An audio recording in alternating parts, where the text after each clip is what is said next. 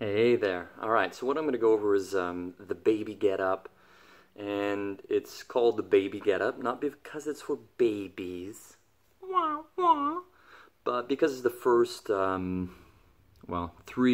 four moves in there of the Turkish get up. So it's the beginning variations of the Turkish get up.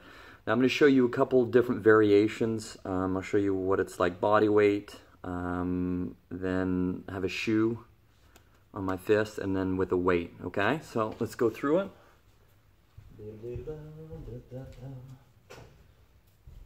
So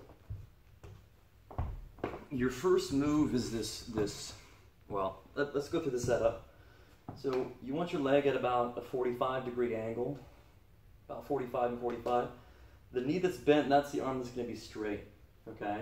And the other arm is going to be perpendicular, not perpendicular, it's going to be parallel to your thigh, okay, on the down leg.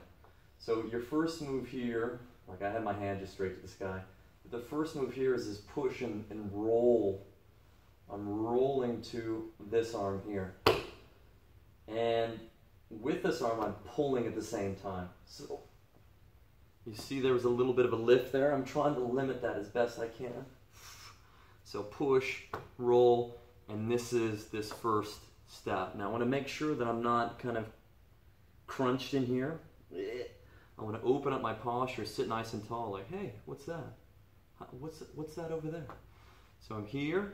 Then the next step is to straighten this arm. So I'm going to push myself straight. And once again, I'm sitting in a good position here. I'm opened up. This shoulder's not in my ear.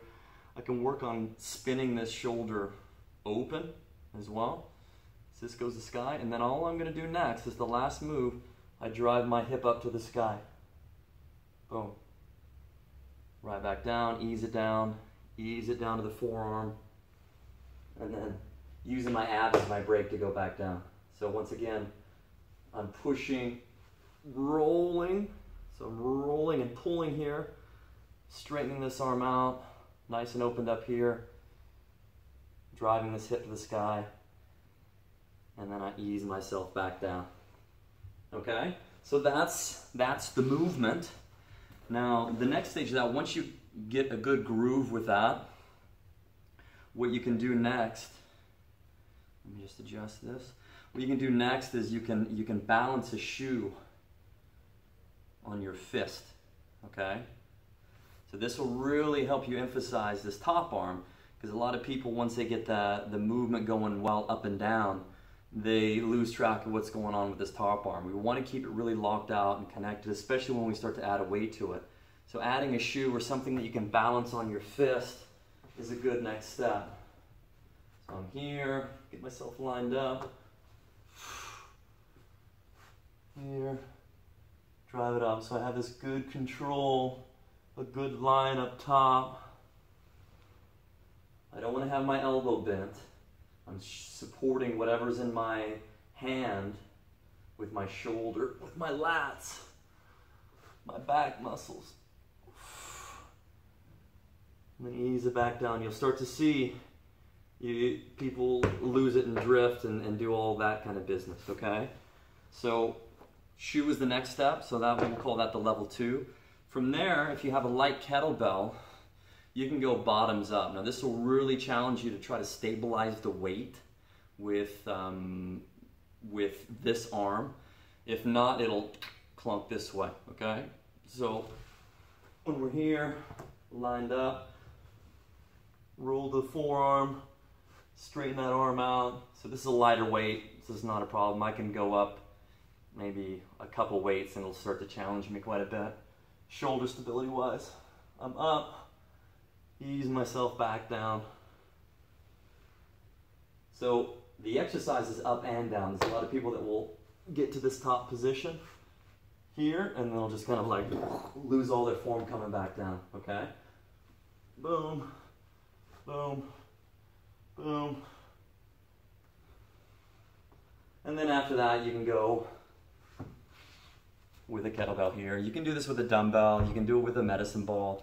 You can do it with so many different things, but the movement pattern itself, the baby get up, is line from the back, roll into your forearm, straighten that arm, and then driving your hips to the sky. There's even a first step, like especially when you have a weight, and I'll show you this now. Like the setup, when you have a weight, usually you'll place the weight to the side and you'll roll. It starts with a roll. So this is actually the very first move of the Turkish Get Up, is I'm scooping the weight underneath and I'll roll to my back, set myself up, and then I'm ready to go. And then when I finish it, I'm here.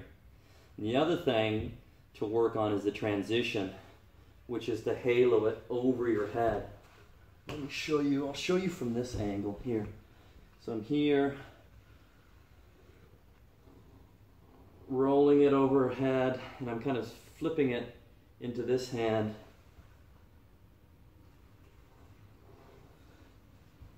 Here. A lot of people will change by going down and then like crossing it over their chest. Okay? So there's some baby get up, some Turkish get up, and some goodness in there. So if you have any questions, just let me know. There we go.